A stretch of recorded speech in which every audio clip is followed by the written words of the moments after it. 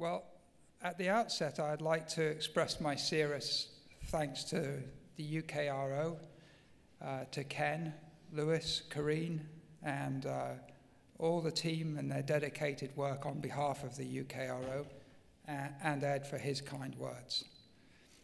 I'm very honored to be recognized tonight for our work, and particularly to share the occasion with Rick, Yasir, our collaborator, and my boss, Michael. I'm often asked by students to give a background to myself, and you've heard a bit of a background tonight, which was a big surprise to me. Terrific, Lewis. I have to get those fish, though.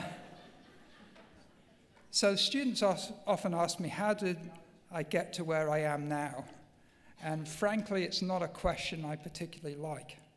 I can't rustle up any sage advice or any motivational or life-changing experience. I simply credit 4 factors: serendipity, place, colleagues, and family. So first, serendipity. Here you have to imagine science in the early 1990s, 10 years before the human genome was sequenced. At that time, less than 10% of our genes had been identified, and we knew little about their functions. It was an exciting time with daily discovery. My group was particularly interested to find genes that governed interactions between cells. The logic here was simple. The building block of life is the cell.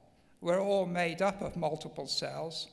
Generating the complexity from a single cell must require communication and coordination to establish complex organ systems like the kidney. This thinking led to the discovery of Wnt4, the first signaling factor critical for generating nephrons, the functional unit of our kidneys, from kidney stem cells. We didn't know the function of Wnt4 at the outset, but this work crystallized a long-standing interest in how the kidney is built, a really remarkable and beautiful process, as you've seen. With regard to place, I've been fortunate to work in excellent universities and research centers around the world, alongside world-class scientists who have challenged and inspired me, and this good fortune continues today at USC. Then, of course, there's the lab, and truthfully, I'm really a spokesman for the hard work and creative insights. I'm fortunate tonight to have several of the colleagues from my lab here. On table 8, please stand up. All right.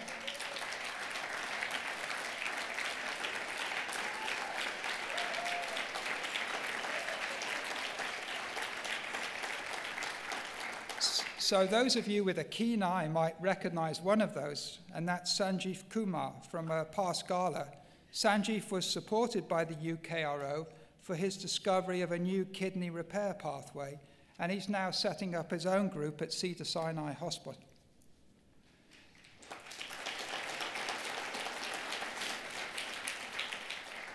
So from this group, I want to especially thank one person, and that's my wife, Jill. So we've worked together for 28 years, and those who know me will agree this is a heroic feat on Jill's part. The support of Jill in and out of the lab has been an extra special part of my life as a researcher. And on top of this, our children, one of whom is here tonight, Sean, have been tolerant of our obsession. So where is our research? And I have to say it's exciting times again. We have a blueprint for how the kidney is built. We can apply these rules to program stem cells in a dish to form mini kidney-like structures and complex disease models. We have critical new insights into kidney injury and repair that will propel new efforts to prevent and treat severe kidney injury.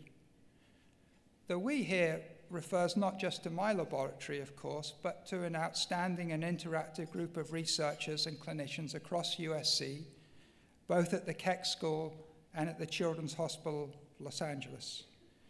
And here I have to emphasize the catalytic role of the UKRO in cementing new initiatives amongst this group. So while progress has been made in the last few years, translating basic research into new kidney treatments is really tough. The speed this happens is frustratingly slow for the researcher, but desperately slow for patients and their families. There's a pressing need for new solutions. The pressure is on us, and I certainly feel it. I only know a few of you in the audience, but hopefully through this occasion I can get to know more.